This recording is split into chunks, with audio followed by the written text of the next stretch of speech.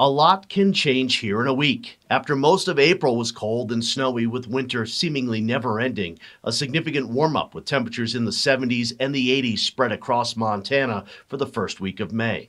And what was a healthy mountain snowpack turned into a bit of a deficit for parts of the state for this time of year.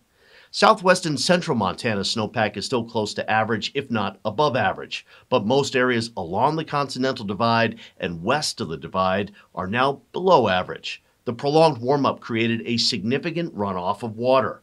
An area just north of Lincoln saw a decrease of nearly 8 inches of snow water equivalent in just a week, which is a lot. Most of Montana and the northern Rockies saw several inches of water equivalent melt out of the mountain snow. Soil moisture across most of Montana is still in pretty good shape. South of Big Sky Country, a tremendous amount of snow still covers the mountains throughout most of the west. But for Montana, this is not cause to hit the panic button just yet, rather something to watch heading towards fire season. Seasonal water supply forecasts are lowest in northwest Montana, where they range from 60 to 90% of normal.